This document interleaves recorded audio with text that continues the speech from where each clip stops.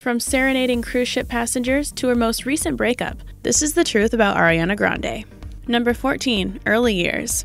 Ariana Grande Butera was born in Boca Raton, Florida on June 26, 1993, to Edward Butera and Joan Grande. Her mother worked as the chief executive officer of a communications company, and her father owned a graphic design business. Her parents were inspired by Princess Oriana and Felix the Cat, the movie, when they chose her name. When she was around 9 years old, her mom and dad separated. She performed at the Fort Lauderdale Children's Theater as a child, and she started singing at a karaoke parlor on a cruise ship at 8 years old. Ariana also performed with the South Florida Philharmonic and the Florida Sunshine Pops. She even sang the national anthem at a Florida Panthers game, which was her first appearance on television. She attended school at Pinecrest and North Broward Preparatory. When she reached the age of 13, Ariana became intent on pursuing a career in music while continuing to concentrate on theater. She expressed to her managers that she wanted to record an R&B album after arriving in Los Angeles. Later on, she began singing at Birdland in New York City. Ariana eventually landed a job with Nickelodeon, and her fame truly began to grow. Number 13. Pets. Many people know that Ariana Grande is an animal lover. She loves the company of her furry friends, and she has adopted numerous rescues that now enjoy a life of luxury by her side. One of her dog's names is Coco, a Dachshund and German Shepherd mix.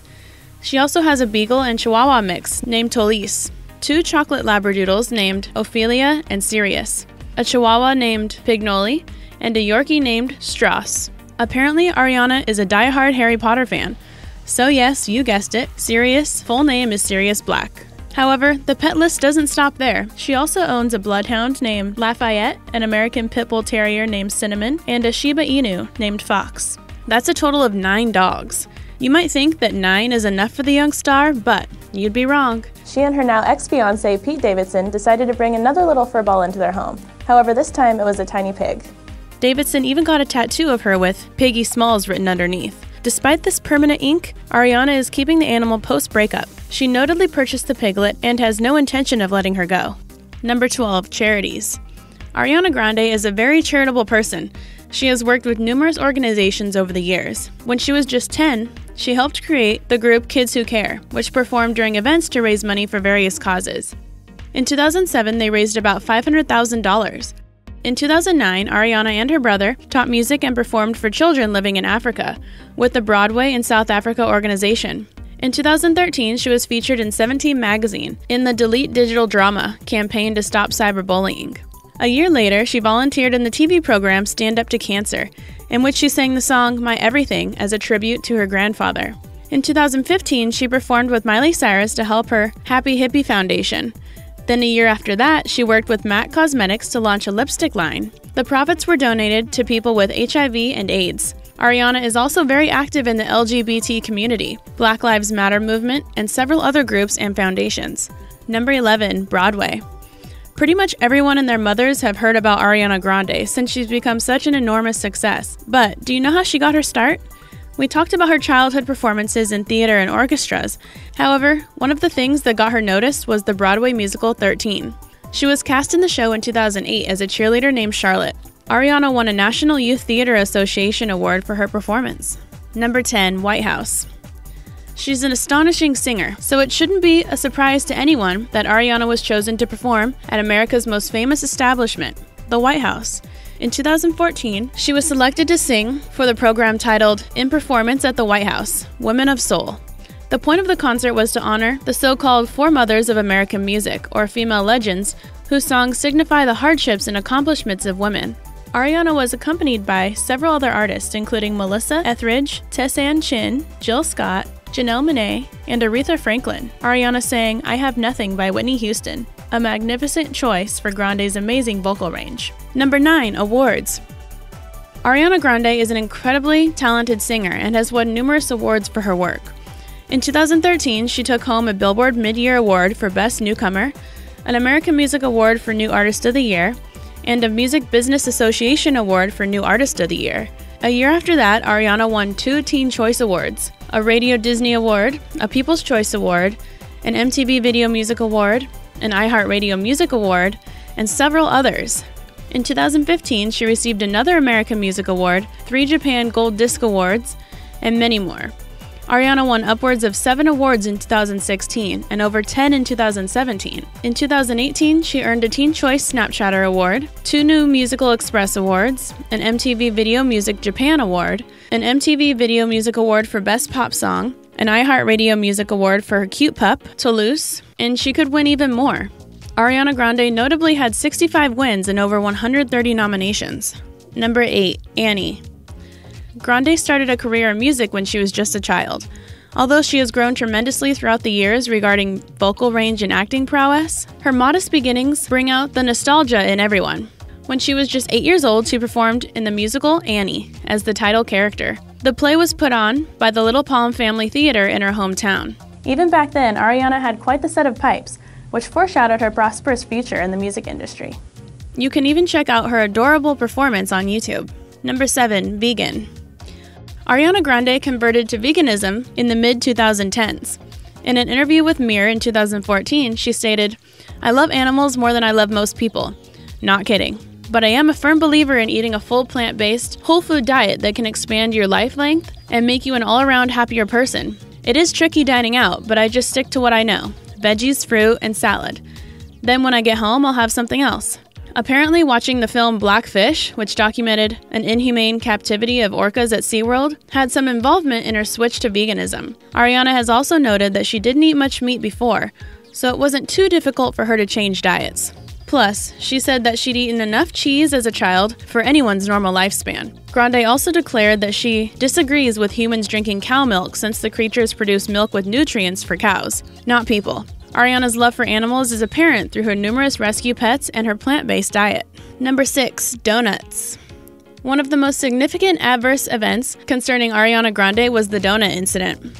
It may sound like a laughing matter, but it sparked a lot of negative attention for the young artist in 2015. TMZ published a surveillance video of Ariana and her friends in a donut shop. During the recording, she licked a couple of the pastries on display, along with her now ex-boyfriend. Then the worker brought out a tray of donuts to show them, and Ariana said, "What the beep is this?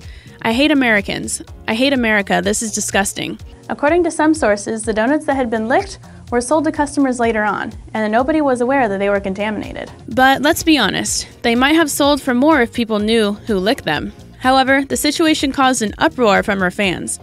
Grande apologized for her behavior, stating, "I am extremely proud to be an American. What I said was taken out of context, and I am sorry for not using more discretion with my choice of words." She added that since she strongly believes in clean eating, she becomes upset by how freely we as Americans eat and consume things without any thought to the consequences that it has on our health and society as a whole. Ariana also noted that the United States has one of the highest child obesity rates in the world, which disheartens her. Some people accepted her apology and others didn't. Ariana was supposed to perform at the White House for the second time. However, her performance was canceled after the incident. Number 5. Influences. We all know that Ariana Grande is up there with the best singers of our time. But do you know who this talented artist draws her inspiration from? The first one is Mariah Carey. Grande said Carey is her favorite human being on the planet. Not too surprising considering Mariah's incredible vocals. Ariana noted that another one of her inspirations is Whitney Houston, another legend in the music world. She also said Gloria Estefan was the reason she decided to pursue a musical career. After Estefan saw Ariana performing on a cruise ship, she complimented her vocal talent. Other inspirations include Destiny's Child, Beyoncé, Fergie, India Ari, and Brandy. Grande is a 4-octave soprano vocalist and has the whistle register, which is the highest the human voice can reach. Number 4. Nickelodeon.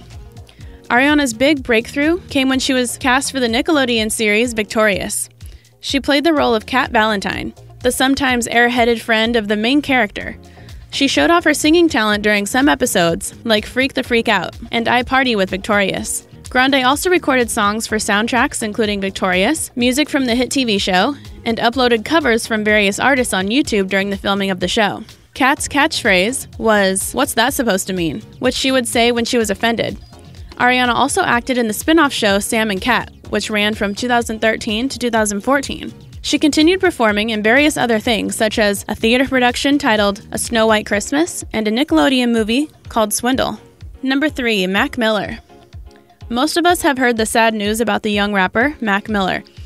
You all probably know that Ariana Grande was a large part of his life. They became close from around 2012 to 2013, when they did a cover of Baby It's Cold Outside and collaborated on The Way. They remained just friends until 2016 when Ariana broke up with her then boyfriend, Ricky Alvarez. Shortly after that, Miller and Grande started dating.